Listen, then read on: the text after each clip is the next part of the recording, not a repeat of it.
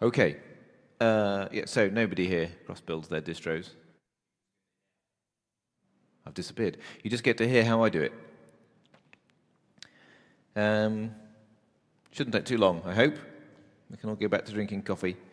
So fundamentally, there's three ways of doing this. Wow, scary. Normal cross, just build it in the same chroot as the rest of your system. Do the same thing again, but do it in a chroot, which is, in practice, the only way to build anything where any of the versions of anything are different from the versions in your main system. And the Scratchbox scheme, where you don't tell the applications they're cross-building or any of the tools at all. You just do a build and then magically shuffle paths around using LD preload behind its back, and use QEMU to run native binaries, non-native binaries during the build. This is very cool and avoids most of the problems. Obviously, it replaces them with another set, but compilers is easy. Just MDebian's been providing cross-tool chains for all the Debian architectures for 8 years now. They just work pretty well. The days when you had to go and get a random tarball off the internet, which somebody made once, and then keep using it for 5 years because it was the only one that worked, are largely past. Those compilers will soon appear in normal Debian. You don't have to get them from MDebian's archive anymore. It hasn't happened before because Debian has no way of building things that have cross-dependencies. And in order to build the toolchain, you have to depend on the foreign C library. And there was no way to tell an auto builder how to do that until this week. So sometime in the not-too-distant future, first the ARM compilers will appear, and ultimately a big pile. So we maintain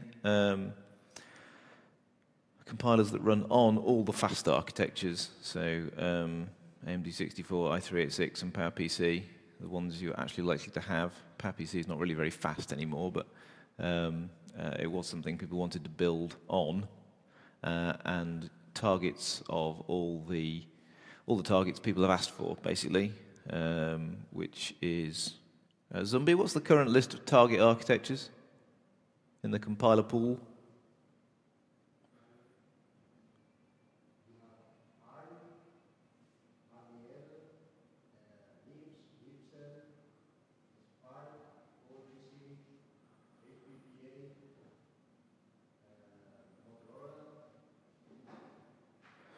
Didn't we have an i386 as well? No, IA64, that was it. Because people tend not to have one of those, but maybe want to target it. So that just works, really. The only catch is that because we're not building in the Debian archive, our version of the compiler is sometimes out of date. And because of the way they depend on GCC base and libgcc latest, so even libgcc 4.1 will have dependencies on, GCC 4.1 will have dependencies on libgcc 4.4 something or other. Quite a lot of the time, our versions aren't installable without a bit of force, which annoys people, annoys me. Because I tell people, it's all beautiful and you should just use our compilers, and then people go, it didn't install, it says it can't install because of this, that, and the other. Once they're in the main archive, I hope that will go away. So, what we do, actually I should have brought it with me, but we make this machine that speaks for people who can't, and basically it runs Linux, on top of which, so a pretty boring base system, on top of which we run our user interface application, and that invokes a proprietary text-to-speech synthesizer. So, like many embedded things, it's pretty much a one application device.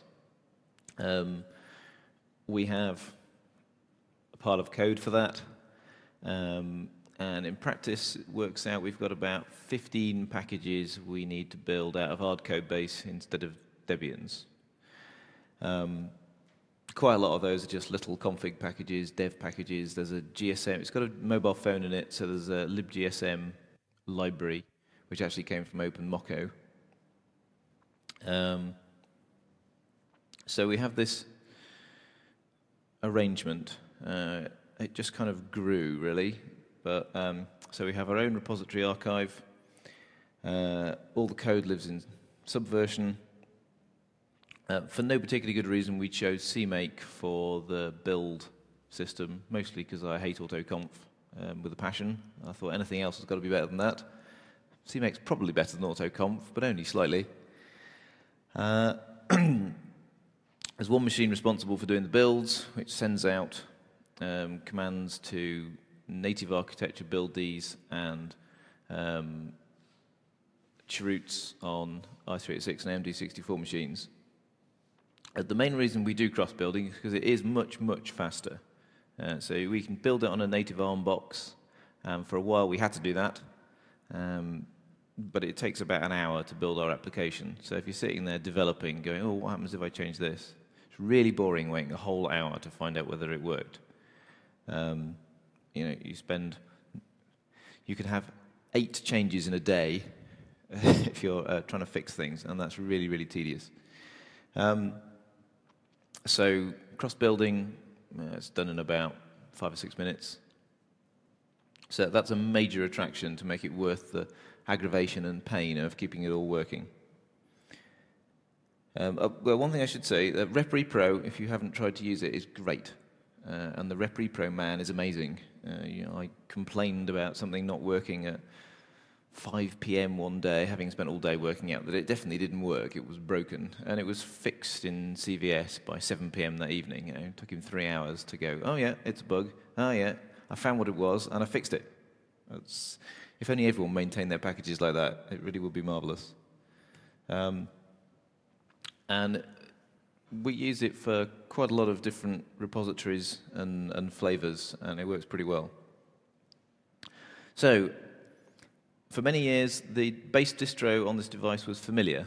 I don't know how many of you remember that. That was done for the handhelds, iPackage devices, PDAs.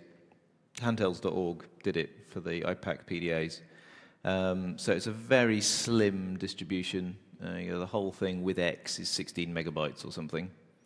So it particularly suited to our previous generation of hardware, which didn't have that much flash. And the thing is, so iPackage, Familiar runs on iPackages, not Debs. Now, iPackages are, in fact, the same as Debs in later revisions. They used to be tarballs instead of R archives.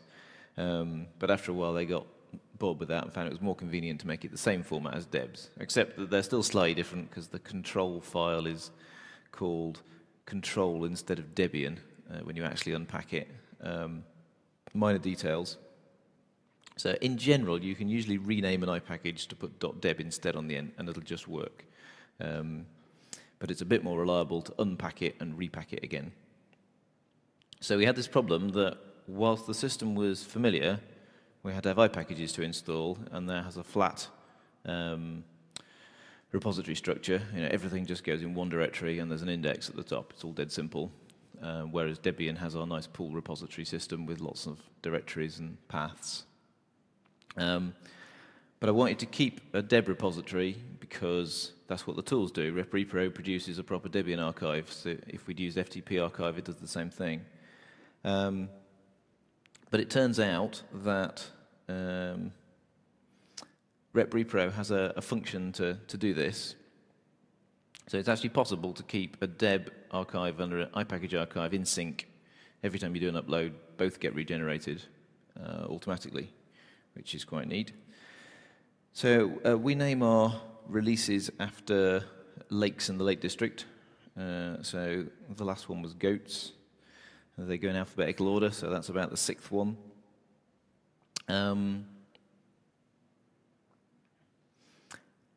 People want me to do unhelpful things, like... So Familiar is really old. The distribution's about 2003 that we're building on, so it's got ancient versions of the C library in it and generally ancient versions of everything. You can just about build that on Etch, because that's fairly old. The C library's a bit newer, but it works well enough. But we need to make the transition from ARM to ARM-EL. And of course, the ARM-EL stuff's quite new. It didn't appear until GCC 4.1 and a bit when it actually started working properly. So pretty much in practice, you can't build ARM-EL on Etch. The tools don't work. So you have to have Lenny vintage. So, but the powers that be, so we have these different releases, and basically head is called development, equivalent of unstable in Debian speak. But we can't just build development on a Lenny platform to actually release it. People go, no, we've tested the GOATS version, that's the release software, you've got to build that in New World. But you've got to still carry on building it in Old World for ARM.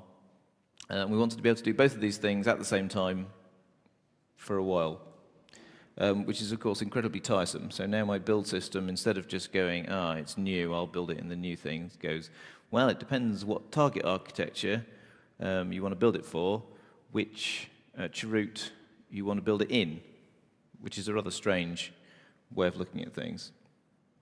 And the other problem is that, well, problem exactly, but if you're sometimes cross-building and sometimes native building, you want to get pretty much the same results out. And it all needs to be compatible. So those are the things I needed to make work. As far as I could tell, about a year ago, nobody had ever tried using CMake for cross-building in Debian. The documentation on the CMake site said, this is how you cross-build, and that didn't work. It wasn't right. So maybe some other people did it and didn't write the answers down.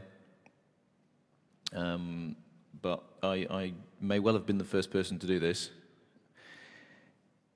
So CMake has a fairly sensible system. It's a lot easier to understand than the way AutoConf does this.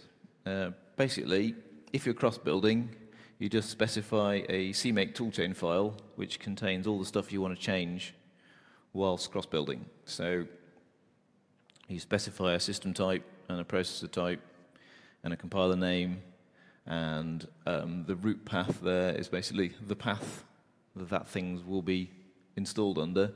And then there's a whole lot of, the stuff they don't tell you about is a whole lot of magic CMake runes that say, and only look in there, don't go and look in the system, the normal directories as well, because you'll get the wrong ones. And if you use package config, which in practice you need to in order to make a CMake file which will both cross-build and native build, you need to have magic runes for where the package config libdir should be. But as far as I can tell, that file will work for pretty much any sensibly written CMake build for anything. As long as you don't do anything too exotic, that is the answer. So one of the things I'm in the process of doing is putting essentially that file for each architecture into dpackage cross, so that anybody who ever builds anything with CMake will just find it works automatically if you do dpackage build package -a target architecture. So to make all this work, we have the main server machine which dishes out build requests to machines of the appropriate architecture to build it. So there's a script called build. I couldn't find a system that did this. There's various build systems, but none of them do cross-building, apart from OpenSUSE's build thing, which I've recently come across, and I wonder whether, in fact, that's something we should try using. So I wrote my own script, which allows you to specify a cross if you want one, otherwise you'll get a native build. So basically it just says build a package called SL40UI, clean out the old SVN checkout just to make sure you're building from fresh, and just do the defaults, which is the development head out of CVS on the current development release. If you just say build SL40UI, you'll get a native ARM build. And if you want to build an old version or a particular version, you specify an SVN branch. You can specify a target architecture, because the default is still ARM. It's about to, at some point it'll change to ARM-EL. And so on. So this is actually quite useful. You can also specify, so it defaults as many things as it can. So it knows that if you're building for ARM from development, you should be doing it in a Lenny chroot. Actually, no, it shouldn't. You should be doing it in Etch chroot. at the moment. So if you want to actually build it in a lineage route, you can just say release equals Lenny. It'll go, okay, I'll build it there then. I don't know how many of you have thought about this, but if the whole Debian system is predicated on the sources being in the repository, and you build those sources in order to upload the binaries for each architecture. But in most operations, the code is normally in SVN or Git or something, some version control system, and you actually want to build versions of that and then upload them to a repository, which gives you a little problem with version numbers, because reprepo will refuse to upload a package that you've already uploaded once with a given version number. You can't just upload it again. It says, no, your MD5 sums have changed. What are you doing to my database? So you have to have a mechanism to make sure that every time you actually upload a package, you really did change the version number. So in fact, the build script now checks, before doing a build, did someone remember to do DCH-I to bump the version number?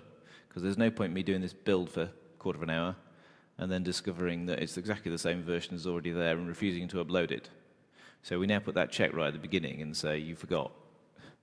And there isn't now I think I had it on the previous, there's a test build option which allows me to just go, well, build it anyway, but don't upload it at the end because that's pointless, it won't work. I don't know if other people have come up with other schemes for doing this. It took us quite a long time to work out how that should work. What else? By putting everything in a Debian repository, it does actually make your life quite a lot easier. I guess everybody here already appreciates that. But so we have a tools repository, which is for stuff that's installed on build systems. So the actual build scripts on the host, the build tools client package, which goes on each of the build roots. There's an MSP GCC package for building MSP 430 code, and a whole load of random scripts, basically. So anything that you regularly install on developers' machines, if you put it in a repository, suddenly everything's available, and with a bit of luck, people are running the same versions. All of that stuff actually comes out of the version control system like everything else, but once it's in the repository, it's easy to distribute. And the same goes for people doing testing and actually installing machines in production. You have a particular released suite, which contains all the stuff that should be being installed on machines at the moment, and all the stuff that people should be testing at the moment. And those are all the packages which go on the actual device, as opposed to going on your build system. So we currently maintain about, well, actually, we keep all the old releases just hanging around in reprepo. So every release name that got released is still there. Because people go, oh no, we need to be able to rebuild ancient versions of things. I'm not sure they ever will, but they like it not to disappear. So we have a SID for messing about in, a development for doing today's builds in. We actually found that you really need a pair of releases. So each of these is a suite name in Debian speak. So that's all one repo repository, but it contains all those suites. And you need two for each release, because you really need one which is actually released packages which somebody should be testing on a device, and the other which is effectively proposed updates for that release, so stuff we just changed today because somebody filed a bug.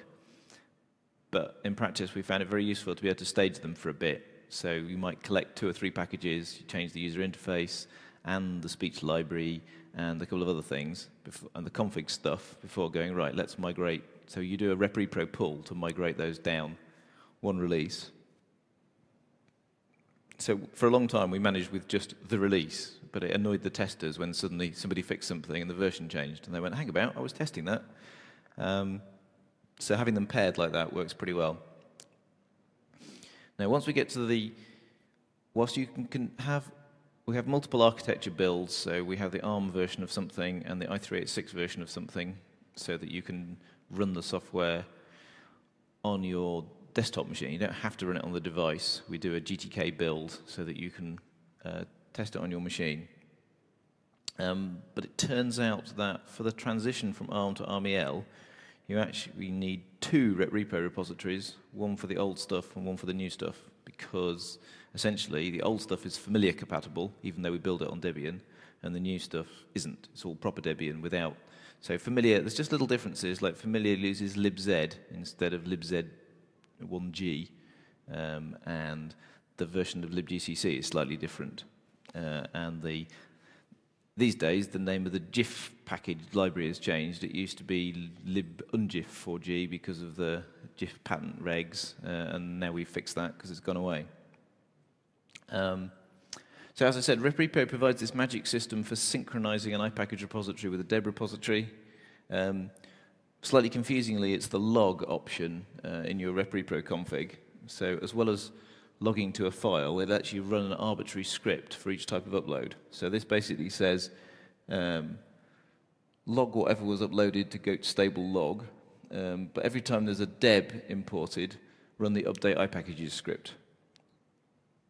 And so this is actually quite a powerful functionality. You can do pretty much anything with this. So repro just runs whatever script you told it to with a dirty great list of parameters telling you whether it was added, which repository it's being uploaded to, what sort of file it is, which section it goes in, what architecture it's for, package name, package version number, and then the actual file. And then if you're replacing, so it's not a new upload, it's a replacement upload, you also get the old package and the old package version number.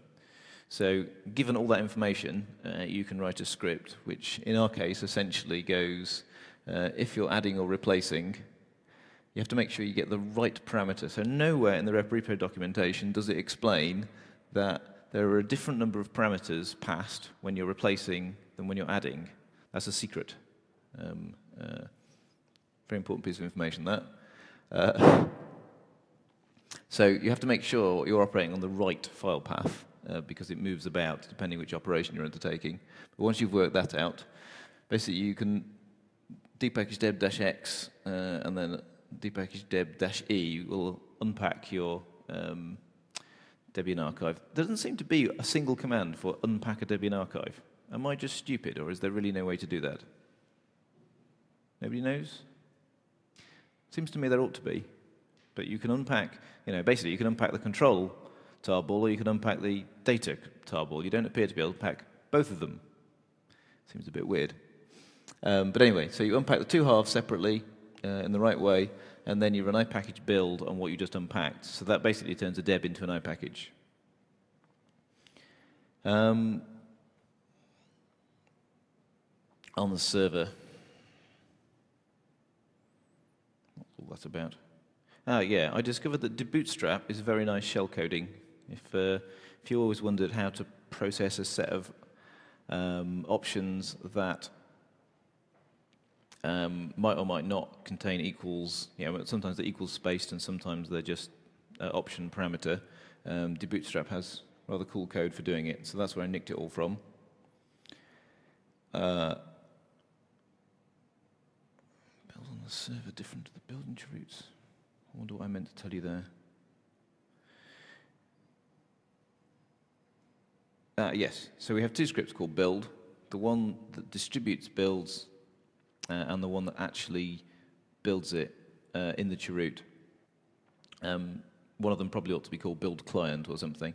So the build that runs in all the cheroots is effectively equivalent to sbuild in the Debian repository. The thing it understands is cross-building, and sbuild doesn't do that yet. I was planning to look and see whether we could basically add this functionality into sbuild so that everybody can do this. So the server script decides from what it was you built it for and where the request came from, what architecture it should be built for, works out what cheroot name that implies. So we have a cheroot called AMD64H and AMD64 Lenny and i386H and i386 Lenny. And then for all the old releases, if you still need to be able to build for an old release, you still need all the tools you used at the time. So there's a AMD64 Goats Etch and so on. So it works out which cheroot it should be building in, and which rep repro repository it should be uploaded to when it's finished. And then basically it does an SSH to the machine in question, to the chroot in question, and runs the build script with the same set of options we just used. This is actually very cool. So you can put a chroot command inside an SSH command. The whole thing magically works. Apart from the fact you need SSH-T. I don't know how many. If you don't do that, it all works beautifully, apart from the bit where you do the upload at the end. And you know how the SCP shows you the files that are being copied, and then it kind of prints them out again. That bit never happens if you don't put SSH-T in, which is something to do with connecting terminals to terminals over SSH. Took us years. For about 6 months, we just knew that it all worked except for the upload at the end, and you had to press Control-C, and then it would finish off, you know, which was kind of crufty, but before we worked out why. So the only problem with all this game is that you need to maintain a lot of chroots containing the right stuff for all your target builds. And we also discovered that the iPackage script I mentioned reruns. It's a flat architecture, so every single package is in one directory, and it just reindexes them all, and that actually takes ages. And RepRepro runs it for every single deb you upload. So if your package builds several debs, it runs the reindex thing about 6 times. It takes ages. So we rearrange things so it only does that once for each upload, which saves quite a lot of time. So the client build script checks out the appropriate version of SVN, works out whether it's newer or not than what's already present, and aborts if it's not newer.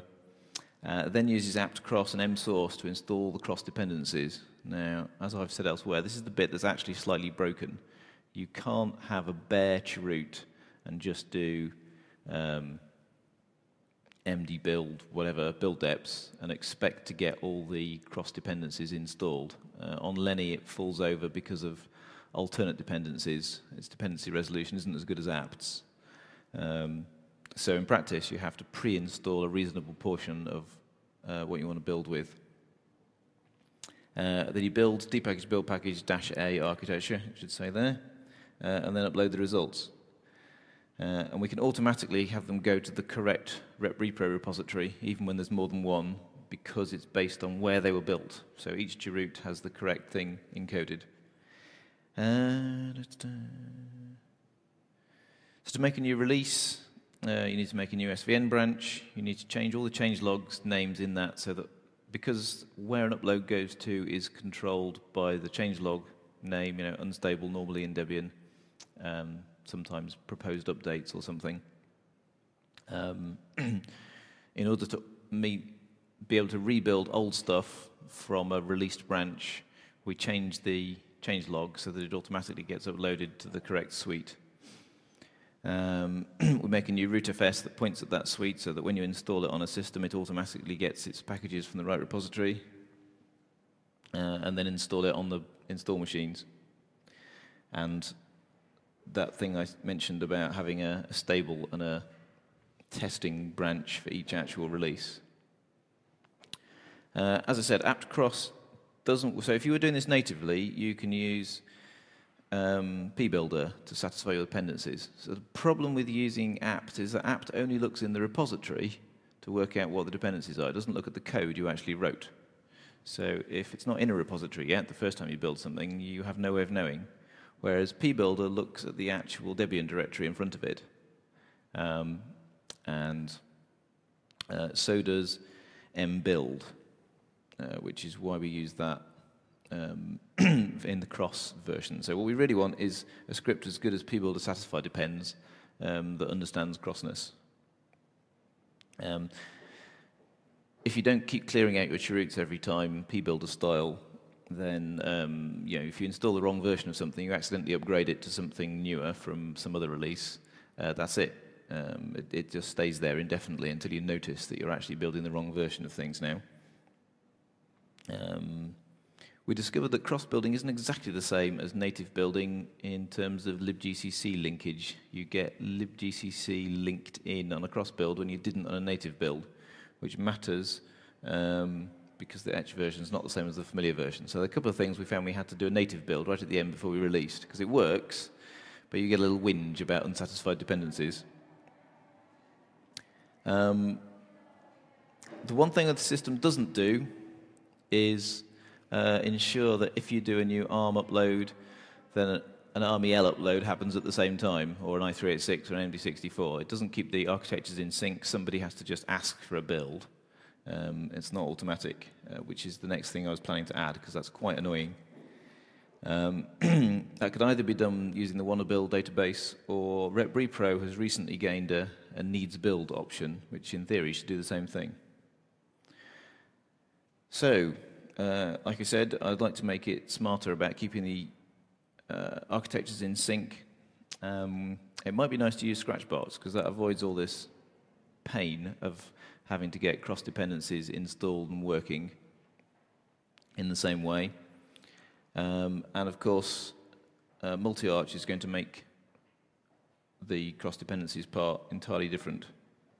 I'm not quite sure how that's going to work. I guess you'll need to tell apt-get what architecture you want to install the dependencies for, because there's no way it can tell. Somehow you've got to say, I want the ARM-EL libraries, or the whatever target device, and presumably pbuilder could gain the same functionality. So that's what we do. It works. I don't know if anyone else has come up with a similar scheme. If they have, apparently they're not in this room. Anybody have?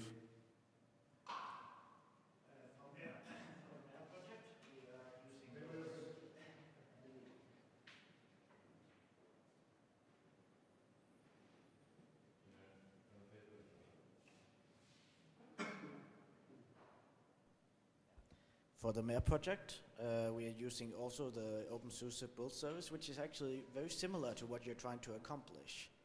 You're using what, sorry? Oh, the SUSE Open Build Service? The OPS thing that we are using it the same. We are using it in the same way, and it kind of acts like what you're trying to accomplish.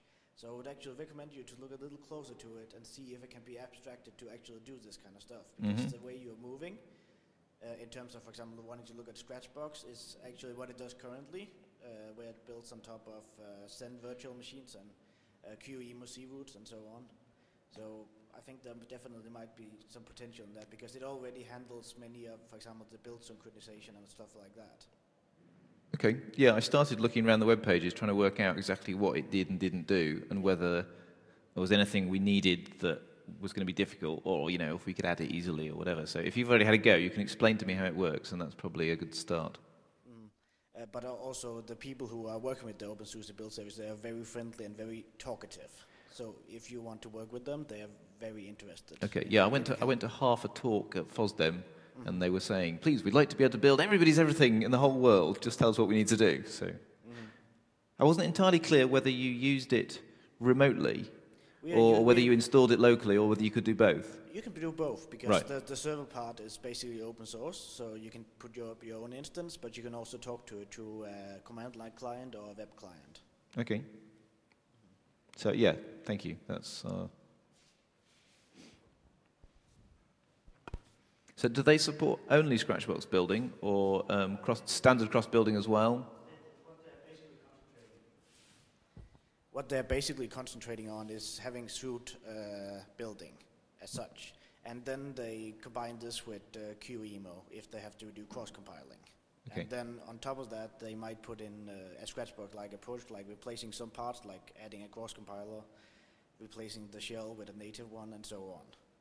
Okay.